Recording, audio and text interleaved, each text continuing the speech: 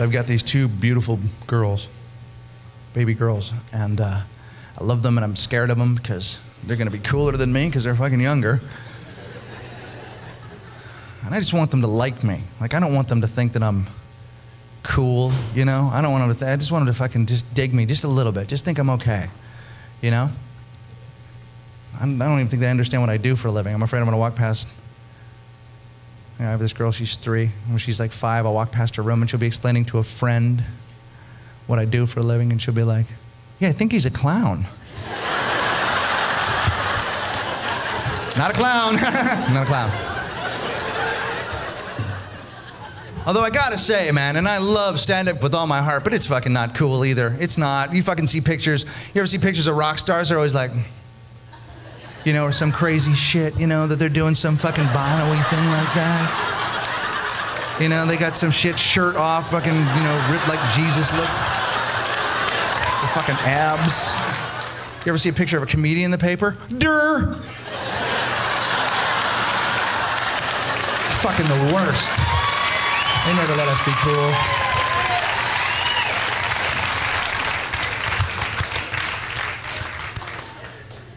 And I'm pushing a rock agenda on my daughters. I can feel it. I want them to be in a band. I'm trying to push that agenda, which is wrong, I know, because you don't want to do what your dad wants to do.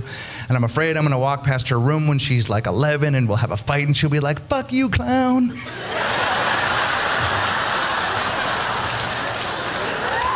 I don't want to play bass. Stop playing the Pixies. I never stopped playing the Pixies. But when making a music selection for her, that's where I can have some influence. Because think about it, they're babies, right? They're little kids. They don't know that there is something called children's music, so you don't have to fucking play it for them. Think about that. Because if you're an adult and you spend some time with that shit, it's insane making. Where is Thumpkin? Where is Thumpkin? Stab me in the eye. Stab me in the eye. Oh, the itsy bitsy spider. When fuck you got. With the language. So I thought, you know what? I don't have to do Where is Thumpkin? Itsy bitsy spider. I get to decide what children's music is. I will design new children's music. I will decide what it is. So I thought I'd pick something that I like, something that's awesome, something that's powerful, something that's beautiful to me, something that has history, something that has depth, something that I feel that has a future. I thought I would play a little Black Sabbath for her. And I thought she'd dig that, man. When she gets older, she'll be able to say to her friends, my dad played Black Sabbath for me. And that's me trying to be cool in the future. And you know what? That's fucked up.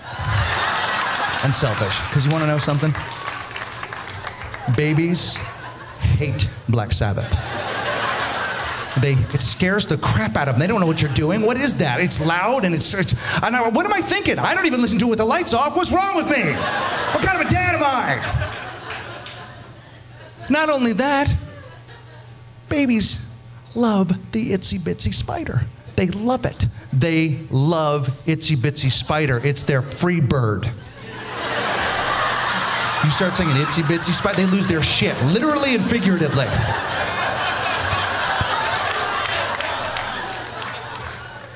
If you were a room full of babies right now,